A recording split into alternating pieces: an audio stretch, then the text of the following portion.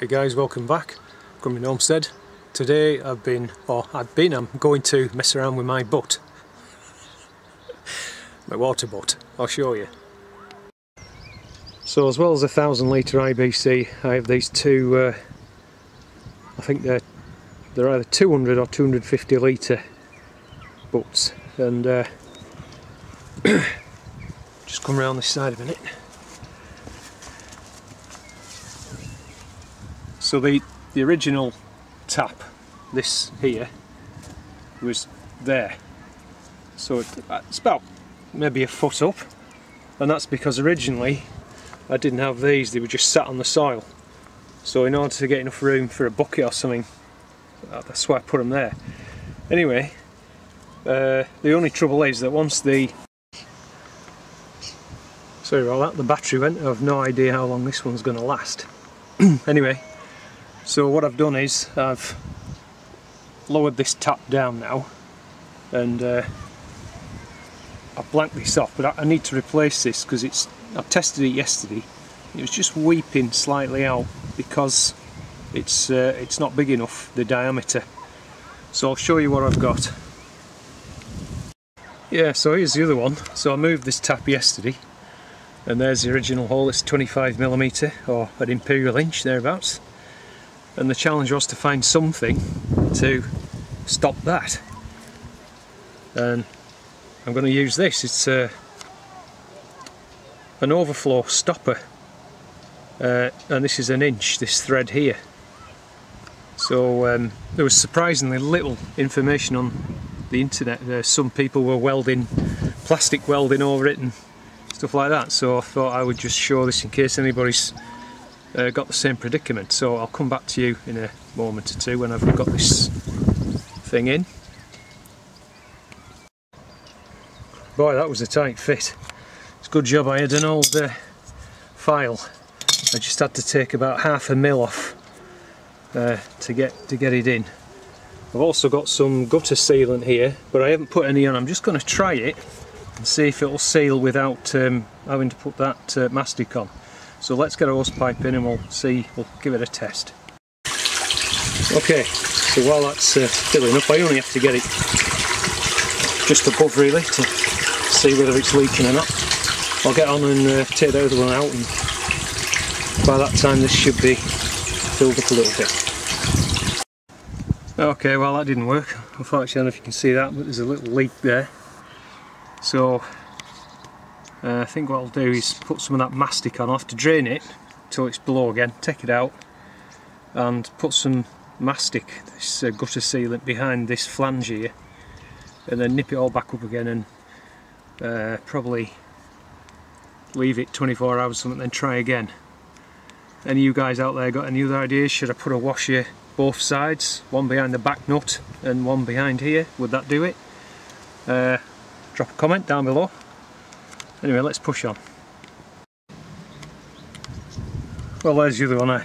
As I said, I put some gutter sealant behind the flange and then just gone around it with a wetted finger. So I'm going to leave that overnight and come back tomorrow and fill that one and see what happens with that. So I'll let you know. Well, we've had some cold weather recently, as folks in the UK will know. And last night we didn't escape the frost, and these are my neighbour's potatoes. I've just noticed. Can you make that out? The frost has definitely hit them big time. I'm glad I fleeced mine over. Actually, I'm just going to go and have a look at them now. But yeah, they've definitely been hit by frost. So I put mine under this fleece. So see if we can have a look, take some of the stones off that weighing it down.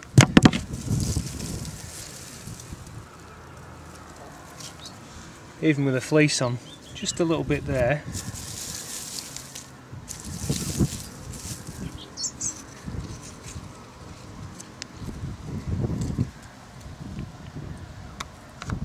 Just pause the camera tick, I'll get the rest of this fleece off. So they have been caught a little bit. See this dark but it's not every plant, and it's not nearly as bad as my neighbours. This one here seems to be the worst affected. So I'm really glad I put that fleece on. I mean, there's a few holes in it, so maybe that's why. Or perhaps where the leaves were touching the fleece itself. But anyway, I'm really glad that I put that fleece on. So yeah. So guys, somebody's making a racket down there. 15th of May, and I'm going to update you on the single seed challenge. I'm going to spin you around. So today we're going to plant this bad boy out. So this was the zucchini, originally from Tim at Trollforge, who sent seed to Willie Coleman, and Willie sent me some seed. So what I've done here, under this black polythene, I've got I dug a hole and put a load of manure in. So we're going to sort of plant it into the bed of muck, if you will. And then I understand it's a trailing variety of zucchini. So hopefully the intention will be to trail it down there. So I'll get it planted, bring you back.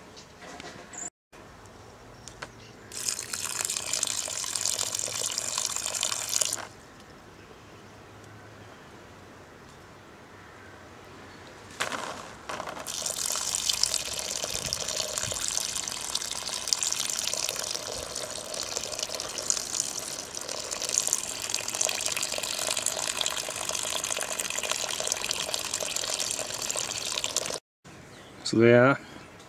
Hope he's happy in the new home and he will be productive, so I'll keep you updated on this single seed challenge. Live long and prosper. So quick review, water boat, I've filled it up, and so far no sign of any leak, and I'm just doing the same with this one. That's not far off being full now. Again, at the moment all looks good, so if there's no sign of any leaks tomorrow, I'm assuming I've cracked it. That'll be great.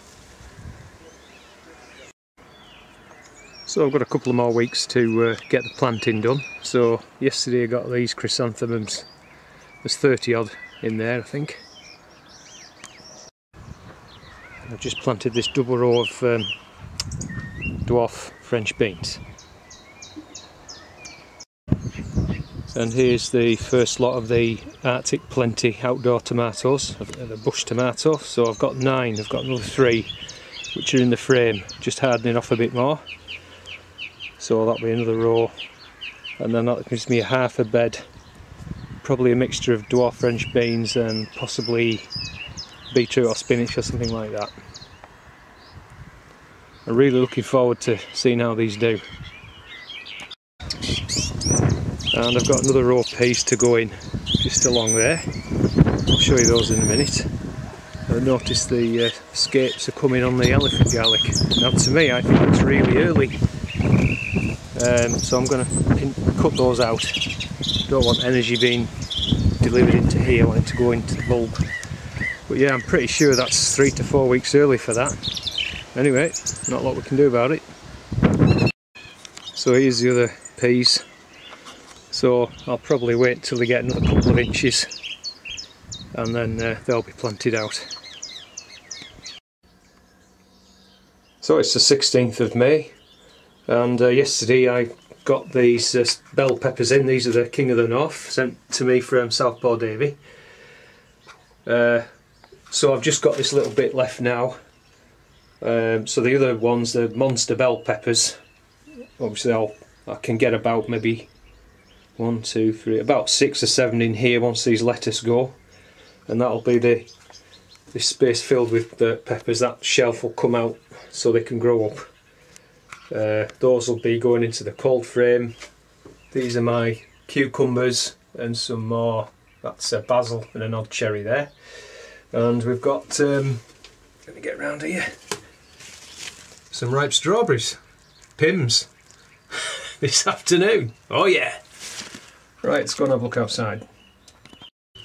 Now, those are the Olga squash sent to me by Benny L. So I'll show you what I'm thinking, where to put those.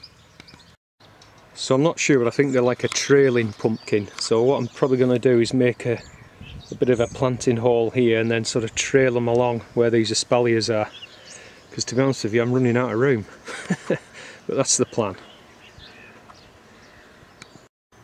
That's the comfrey tea. I've just been stirring it. Oh, it stinks. Anyway, I'll have to get that strained off. Well, it's a pretty smelly job, but to be honest with you, it's not. I used to work in slaughterhouses, and it's nowhere near as bad as some of the smells that emanated from there, I can tell you. Anyway, that bit's going to go back on the compost, and we'll get these into these 1 gallon containers. Yeah, so I've got the rest of the chrysanthemums potted up. These are a late variety, so that's why I put them in pots. So then about October they'll go into the greenhouse for protection, so the flowers don't get damaged. We're getting there now, we're almost fully planted out. But this bit here is where I had a gooseberry bush, and I think I'm going to put one of those alga squashes. I can use this space here just for the cold frame, but you can see how hard the ground is. That's how dry it's been. There's absolutely no moisture in there at all. So I'm going to punch a few holes in and then give it a good soaking, and hopefully that'll loosen it up. So that batch of comfrey tea, I've got 3 gallons there and about half a gallon. So I'm going to water that on now to the raspberries and the fruit trees and then start another batch. So that's it for now, guys. We'll catch you later. We're going to close with a shot of these loganberries all coming into flower now.